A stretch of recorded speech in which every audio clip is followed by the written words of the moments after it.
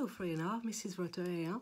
So today I'm going to read you a book from my Kindle called The Most Important Space Mission Ever. Well, I'm just going to start to read. Not the whole book today, we'll carry on another time. Captain Dom climbed up a long ladder into the space rocket. He flipped a switch.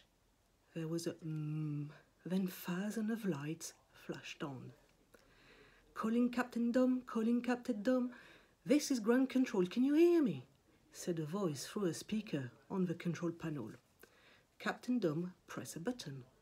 I hear you loud and clear, he said. Are you all set for your mission? Asked ground control. Do you have everything you need? Yes, said Captain Dom. Do you have a book, How to Make Friends with Aliens? Asked ground control. Yes, said Captain Dom, rolling his eyes. And have you read it? Asked ground control. Well, you see, I've been really busy lately. But I read it before I meet the alien. Promise, said Captain Dom.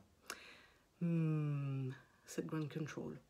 Do you have the previous gift to give to the alien? The precious gift we need to give to any alien we are going to meet. Check, said Captain Dom. But I still think a game console would be cooler. Captain Dom, we are trying to make first contact with alien, said ground control. Not to be cool. All right, said Captain Dom. I have everything I need. Great, said ground control. All systems are go. We are ready for liftoff. 5, 4, 3, 2, stop! Yelled Captain Dom. Is there a problem? Asked ground control. Captain Dom nodded his head. I'm going to be in space a long time, won't I? Affirmative, Captain Dom. Even at super-duper ultrasonic triple light speed, we expect your mission to take 2 years, maybe even more, said ground control. In that case, I need my teddy, said Captain Dom. I accidentally left him at home.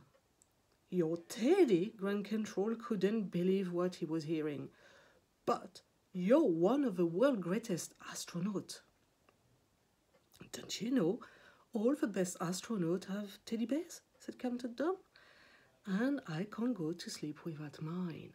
So what do you think is going to happen? Do you think they are going to postpone the liftoff for Captain Dom to have his teddy? Do you think he's going to meet any alien? Well, answer in the comments. And I will carry on reading in another session. Bye-bye.